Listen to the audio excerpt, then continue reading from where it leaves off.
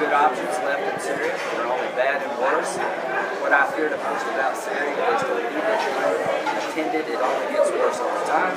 2 years ago, we had some good options. We had gotten involved with the opposition before Al-Qaeda moved in and would have been on the road to recovery in Syria. Now we got these bad options and worse options. What I fear the most about Syria is that the chemical weapons being used in Syria today will come here tomorrow, and if we don't control who gets these chemical weapons, we're in trouble. No military involvement should involve one American soldier. If they don't want us, we don't need to go. Airstrikes to degrade Assad's delivery systems can change the tide of battle only if we will train and arm vetted opposition members. We can't do business with Al-Qaeda, but there are plenty of Syrians who can.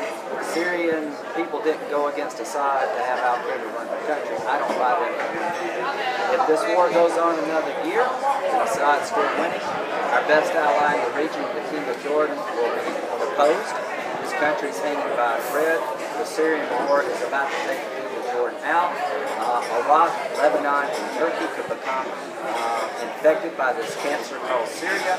But the biggest fear of all for Senator Graham is that if we don't show resolve in Syria and come up with a smart policy, we're inviting Iran to march toward a nuclear weapon.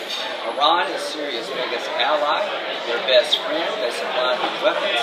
Hezbollah is a Shia militia out of Lebanon that I worry about getting chemical weapons out of Syria and Israel and the United States. We cannot mention Syria without talking about Iran. This is a defining moment in world history and American history. If we don't get this right, the Iranians will march toward a nuclear weapon and the Israelis will surely try to stop them.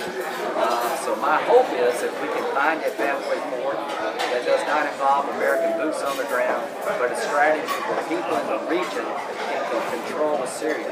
The best outcome is a crash landing. There are no good options left. The only thing worse than doing nothing would be to have a weak response. The only thing worse than doing nothing would be a weak response would send a signal to our enemies and friends that we can no longer be counted on. So if the president is going to choose a weak, ineffective response, I cannot support that.